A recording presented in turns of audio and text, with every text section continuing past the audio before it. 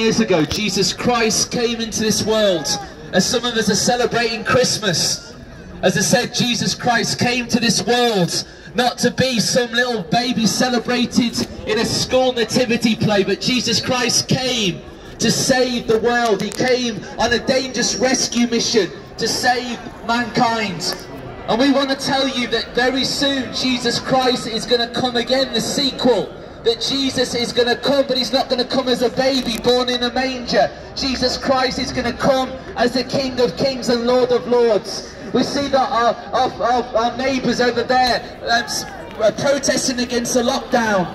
But we've read the last chapter of the Bible, and the Bible says that one day all evil, all oppression, all conspiracies, all the global elite, whatever you call them, one day all that who have done evil, who have all committed sin, one day will stand before the judgment seat of God. They will stand before the judgment seat of God one day.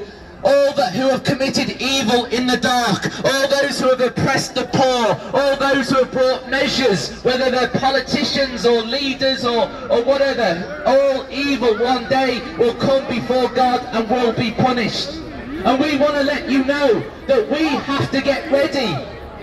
That we are going to say that in these days that there is going to be great shakings, there is going to be great trouble, there is going to be great hardship. But if you have Jesus Christ, you have a sure foundation. If you have Jesus Christ, you have a solid rock to build your life upon. Troubles are going to come. But ultimately, when I was 18, when my troubles came and faced me, I was in a really serious relationship, and this person was everything to me. And we all have something in our life that means everything to us. And as I realised this person left me, I realised that there was a massive void in my life. What I'd put my trust in had failed me, had let me down. And I realised that I'd built my life on sinking sand. And when I built my life on sinking sand, I realised what is going on. I was heartbroken, and if you've ever been heartbroken, you know that whatever you put your trust in has let you down. I was heartbroken, but on that night that I was heartbroken, the God Almighty manifested himself in his love and changed my life. Jesus Christ changed my life. I was heartbroken, but then Jesus Christ came and he poured his love into my life, and I call it a liquid love flowed into my life. I knew that I was in the presence of God, and that God is the answer for the problems of society. Someone once said, the heart of the human problem is the problem of the human heart. Who can change a human heart? A protest can't change a human heart. A government, an education system can't change a human heart. Only Jesus Christ can change the human heart. And this is why we're imploring you today, Manchester, is to call upon the name of the Lord Jesus Christ, and you shall be saved. The Bible says that you must be born again to enter into the kingdom of heaven. I was talking to a person before, a young guy, and I said, do you know what born again is? He says, no, I don't know what it means.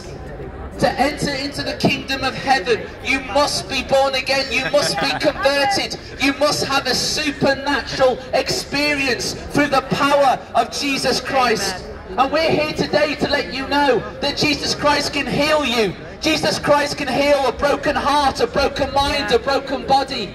Amen. We walk around in darkness. I walked around in darkness for many years of my life.